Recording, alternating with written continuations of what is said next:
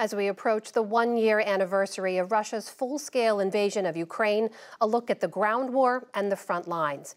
Ukraine and the U.S. say Russian forces have launched offensives in 3 areas of Ukraine's eastern Donbas region. With support from the Pulitzer Center, Nick Schifrin and videographer Eric O'Connor visited all 3 parts of the front, starting at one of the most southern points on the front line, Novosilka. And a warning, some images in this story are disturbing.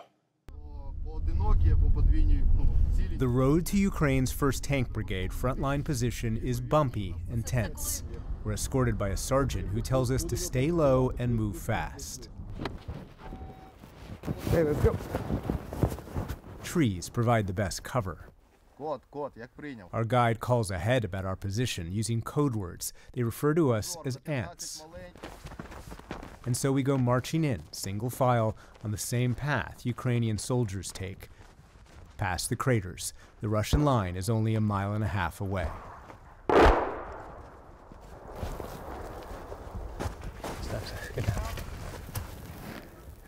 We've just heard an explosion nearby, so we're just taking a little cover.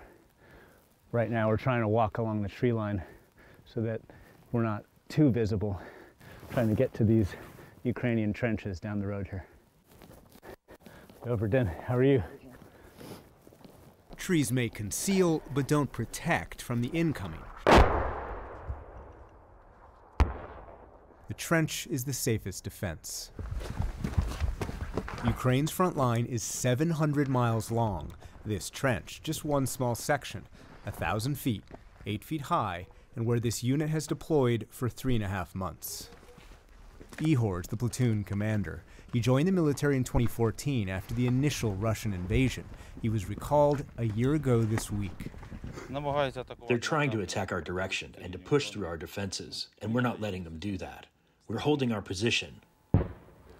We're doing everything possible to not let this happen.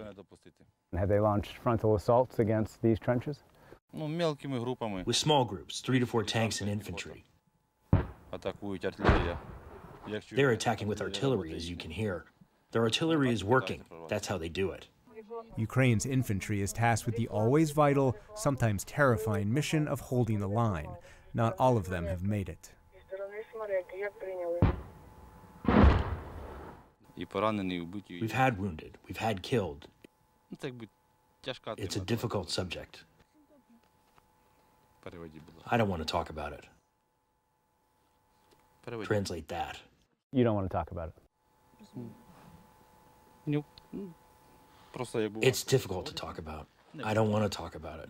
Any other questions?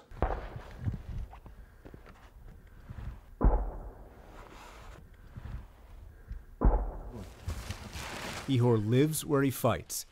He tries his best to keep out the cold. Everyone here seizes a quiet moment when they can. He has faith that Ukraine can win, but he predicts it will take years. The world should know that while we're fighting the enemy here, the world is safe. And the whole world should help us with everything they can and provide us with weapons to ensure this doesn't happen in their countries. We're capable of stopping the enemy here. Just give us the weapons. Tanks are this unit's primary weapon. The region is flat. For Kyiv to have any chance to push through Russian lines, it says it will need more modern tanks. But 26-year-old Yehor's T-64 tank was originally built in the 1970s. They are old, and because they are old, they break all the time. You don't have confidence that your tank is going to work tomorrow. For us to advance, we need new weaponry, because these tanks are twice as old as I am.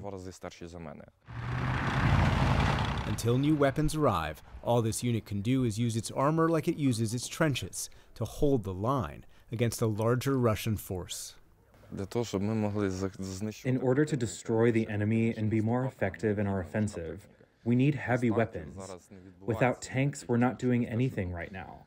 It's not easy to destroy a stationary firing position, even a machine gun. And Russia has a web of stationary positions. They still control 20% of Ukraine, and they've spent months digging in. Russian trenches, vehicle barriers, and tank traps fill Ukraine south and east. They run all the way up to the northern part of the Eastern Front, where we visited next. Russia controlled this land just a few months ago, so to prevent a Ukrainian counteroffensive, they mined the fields that we drove through. Which directions, the Russians? In front of us. The 103rd Brigade's mortar unit positions itself as close as possible to Russian troops and as deep into a forest. The more isolated, the harder to target. The commander is a 46-year-old whose call sign is Kalina, a berry on Ukraine's coat of arms. The front line here hasn't moved an inch since they arrived 9 months ago. Do you have the weapons you need to be able to fight effectively? No, we don't have enough weapons. We don't have a large enough caliber. The largest that we keep is 82 millimeters, and we need at least 120 millimeters. We keep telling our commanders about this, but right now, no one is providing those to us. They've been fighting for 1 year, but that doesn't mean it feels normal.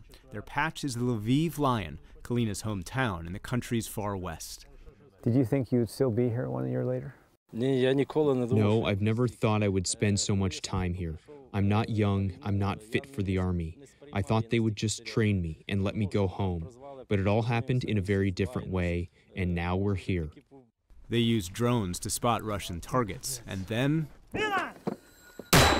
20 rounds in about 3 minutes. They adjust the mortar back to the original target and repeat. But they admit they're limited by the quantity and quality of their ammunition. And that means the best this unit can do as well is hold the line against the Russian troops they continue to target. The next day, we headed to the outskirts of Russia's primary goal, Bakhmut. U.S. officials downplay the city's importance and have raised with Ukraine falling back to higher ground to defend larger cities. But Ukraine calls Bakhmut a symbol of resistance and a gateway to the rest of Donetsk province. The city has been largely abandoned or destroyed. And the fighting has been fierce, targeting Russia's paramilitary Wagner group. The U.S. assesses it has taken 30,000 casualties. Wagner's owner, who is close to Putin, posted this photo this morning, identifying the bodies as those killed just yesterday. The Ukrainian soldiers fighting for Bakhmut have witnessed some of the most brutal battles of the last year. They are sending their soldiers as cannon fodder. We target their equipment and their soldiers, but they keep coming and coming and keep dying and dying, and even then keep coming and coming. Alexander leads a 93rd Brigade artillery unit. There are other units with more advanced equipment, but the vast majority are like this one. Their self-propelled artillery is also from the 1970s. The brigade gave us this video from a surveillance drone of what it said was its artillery hitting its target. They and everyone here say Bakhmut is worth it. This place is strategically important, but first and foremost, this is our land. And every inch of our land is of the utmost importance, because people are dying for it. If we give up Bakhmut, we would be giving up so many lives of those who've been defending it for such a long time. Have you lost men? Have you lost friends? Yes. We all lost friends, we all lost We've all lost someone in this war and keep losing. That's how it goes. This is war. You can't do anything about it. But these are all losses that cannot be prevented. They just happen because people kill people. That's it.